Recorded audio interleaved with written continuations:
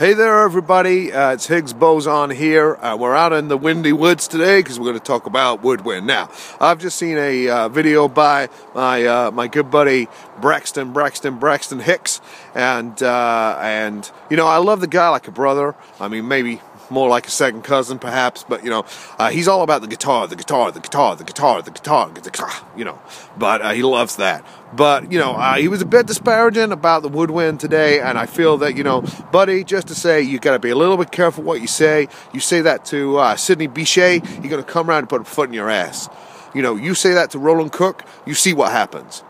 You know, I mean, Roland's not going to see anything. He blind. He ain't going to see shit. But, you know, you watch what happens, right? Okay, so, you know, I play the woodwind. So, me and Braxton, we're going to get together. We're going to talk about woodwind properly, you know, respectfully, like.